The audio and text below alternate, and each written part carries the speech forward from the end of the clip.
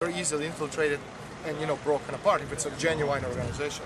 It's far from being important. So that's your thesis with the octopus, with your new book? Well, in Octopus, what I do is you have the planners and you have the executioners. Well, Bilderberg would be like a certain level of executioners. Above them, there's other organizations, other secret societies, well, really secret because nobody knows who they are. And one of them is Octopus, although in the real world it's not called Octopus, it has another name. I just called it Octopus because I've been told not to call it by its real name. And it's a novel, although, excuse me, although 80% of what I say in that novel is absolutely true. There's 5 different lines of investigative journalism, and each one of them could be a 300-400 page book, but again I was told not to even think about publishing it as a journalism. Do you think that politicians have any power left? Well, on the international stage, no. You have the president of Greece, who is a member of Bilderberg, and he's being told what to do in his country. You have Zapatero, who's the president of this country, who goes to this meeting and is being treated like some naughty 6-year-old boy. And he's a president. You may not like it. He's not a chief of a tribe, African tribe. He's a president of a country, and he's being treated like a naughty little 6-year-old boy. Because Why do you say that? Well, because that's what my sources told me. And what do they do to him? Well, they don't hit him, that's for sure. But they certainly reject out of hand his proposals. About what? Well, the proposal, obviously, he came to today's meeting, aside from giving the opening address, which is a very normal thing in Bilderberg meetings for the president of the country, where the meetings are being held. He also took the opportunity, a unique opportunity to convince this very powerful group of people, that Spain has a future and this situation can be solved, because Bilderberg is saying, get your house in order because we don't have the money to save you. That's one of the things that they've realized. It's on the agenda, which we already have, is they realize that the $750 billion, aside from the fact that it's absolutely illegal what they did according to 1992 Maastricht Treaty, absolutely illegal. They simply don't have the money to do it more. They need $800 billion to do this.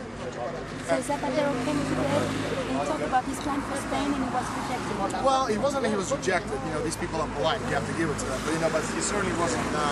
Let's say they were cool to his proposals.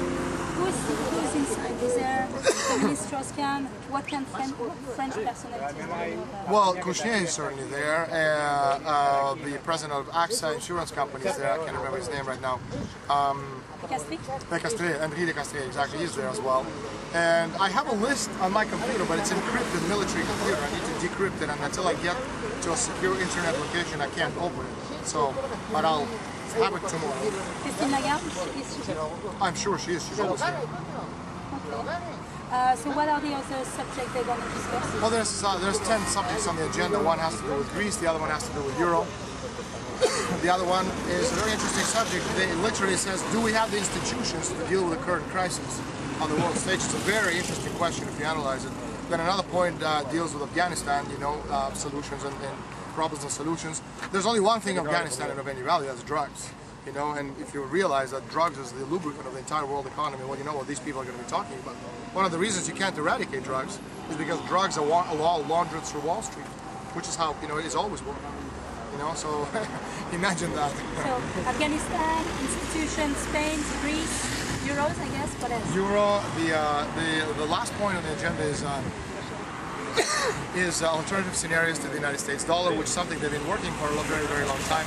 They're trying to destroy the dollar because by destroying the dollar, all of the denominated credit is in dollars. You destroy the world economy. This is exactly what they want. This is what they want to do. Well, they must destroy the world economy because again, you're talking about transfer of wealth. You see, if you go back to 1929, which was called the Great Depression, which really wasn't a Great Depression at all, it was simply a transfer of wealth. Money is not water, it doesn't evaporate. So if you and I lose it, somebody has to gain it. So, it has been more than proven over the past 70 years of history, since the Great Depression, that what we've lost, our monies, our equities, our homes, our, what little value we had, was actually taken over by the Lobes and the Cohns and the Rockefellers and the Chases. In that sense, that's what the Great Depression was, a transfer of wealth. This is what this is, transfer of wealth. We'll lose, they gain. So who's gaining? Well, the same people who've been gaining all the time. Well, you and I lose because we have nothing. We had nothing, now we have nothing minus nothing, And the Goldman Sachs and Morgans, and which, for example, when I often talk about the royalty, be it English royalty or being Spanish royalty. In the end, you know, the Queen of England, you know, the stupid little shrinking queen sitting on her gold throne with a stupid little crown, you know, it's just a metaphor for very powerful forces working behind her, you know. I mean, royalty is, you know, any fool can sit on a tin can in the street say I'm royalty. But there's only one royalty in the world, that's London. Okay, and in that sense, the real royalty, you know. But it's not, it's just, it's a gigantic financial cartel working from behind the scenes. And in that sense, it's, you know, it's more than demonstrated to people who understand how the world works. But to make things sure, and that was yes. my last question. Thank you. Thank you very much. When you say that they want to destroy the world economy to avoid losing the power. No, they want to destroy the world economy because we're living on a planet Earth with limited natural resources. So they want to save the world. No, they want to save themselves, not the world. So they want to make sure that they kill us so they can save the natural resources, because when you have so much water, so much, you know, natural gas, so much oil, so much of everything, and we are almost 7 billion people, and the next plateau up is 10 billion people. All right, so 10 billion people on the planet just eat up all the natural resources a lot quicker. But the easiest way to kill people is to start a war. No, that's actually the most expensive way, because in the 20th century, wars only killed 193 million people, and it's very, very expensive. I can tell you from personal experience that, you know, a bullet costs about $5. So how do you think they're going to do it? Well, it's much easier just starving people to death, you know, which is exactly what we're seeing right now. So, for example, all these people talking about, you know, FEMA concentration camps being built in America to, you know, to house all these millions. It doesn't make any sense, because if you're gonna put people in concentration camp, you have to give them food. You understand what I'm saying? Which is like, you know, all this stupid logic of all these stupid conspiracy theories just falls apart. You know, you don't put people in a concentration camp if you're not going to feed them, and you're not going to put millions of people because it's expensive to feed them. So it doesn't make any sense. So they're going to crash the economy for everybody to stop. Well, they're destroying the world economy, because without progress, without development, you see, the only energy that can actually save the world is nuclear energy. So it's a question of immortality. You see, these are higher kind of moral questions that go far beyond what we're talking about here, because again, this is really not important. You know, why are we here? You know, what is the objective of governments to the people? What is our objective, you know, the role and responsibility to future generations? You know, it's to ensure the survival of the human species. And the only way we can do this, you know, now to 500,000 years from now, is to discover, you know, outer space.